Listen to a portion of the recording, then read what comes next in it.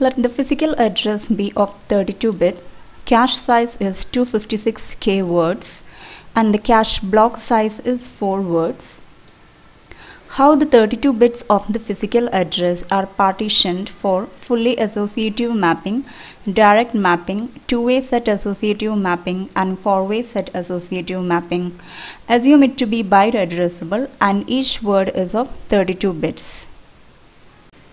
As we know, the physical address refers to the main memory, and the physical address is of 32 bits, and it can be split into two parts, the block number and the block offset. To find the block offset, here the size of cache block is given as 4 words, and the size of the cache block is same as the size of the main memory block, and it is of 4 words. Each word is 32 bits, hence 4 into 32 bits, which equals 16 bytes. That is 2 raised to 4 bytes. It's given it is byte addressable, so to address each byte within the block, how many bits are required? 4 bits are required, hence the block offset is of 4 bits. And hence the block number is 32 minus 4, 28 bits. And now we are using cache memory. Cache memory is divided into lines or cache blocks such that the size of each line is same as the size of main memory blocks, such that each main memory block can fit exactly into one cache line. And suppose fully associative mapping is used. In fully associative mapping, we can keep any main memory block in any of the cache line, and the complete block index or the block number will be used as the tag. So in fully associative mapping, how the 32 bits are partitioned, the block number, that is 28 bits, will be used as the tag, and the 4 bits for the word field. Tag equals 28 bits and the word equals 4 bits. And if direct mapping is used, in direct mapping, any main memory block can be kept on one specific cache line such that the least significant bits of the block number matches with that line number. So here we have to find the number of cache lines.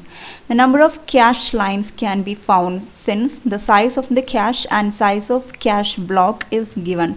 The number of cache lines equals cache size divided by cache block size, which is 256K words divided by 4 words. 2 raised to 8 into 2 raised to 10 divided by 2 raised to 2, which is 2 raised to 16. The number of cache lines is 2 raised to 16. Hence, to address each of the cache line, how many bits are required? 16 bits are required. Hence, the least significant 16 bits of the block index will be acting as the line number. And there can be many blocks which are mapped to the same cache line. To identify each of the main memory block, we use the remaining bits as the tag. Hence, tag equals 28 minus 16, 12 bits. Hence, in direct mapping, the word is 2 bits, word is 4 bits, the line number is 16 bits, and the tag is 12 bits. And if two-way set associative mapping is used, in two-way set associative mapping, the cache lines are grouped into sets such that each set consists of 2 lines. And each main memory block is directly mapped to one particular set such that the least significant bits matches with the set number or the set index, and in the set it can choose any cache line. So here we have to find the number of sets. The number of sets equals the number of cache lines divided by the size of the set. Here the size of the set is 2. The number of cache lines is found out to be 2 power 16. Thus 2 power 16 by 2, 2 power 15. So to identify or to address each of the set uniquely, how many bits are required? 15 bits are required. Hence, the least significant 15 bits of the block index will be acting as the set index, and the remaining bits will be acting as the tag.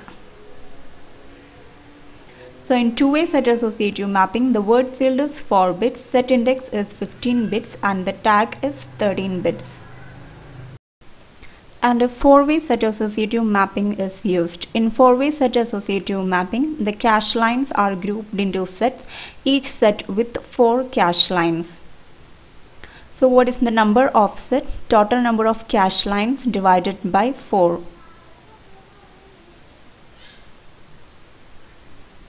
Which is 2 power 16 divided by 2 power 2, 2 power 14. So to address each set uniquely, how many bits are required? 14 bits are required. Thus the least significant 14 bits of the block index will be used as the set index. And the remaining bits, 28 minus 14, 14 bits will be used as the tag. So the word field is same, 4 bits, set index is 14 bits and the tag is 14 bits.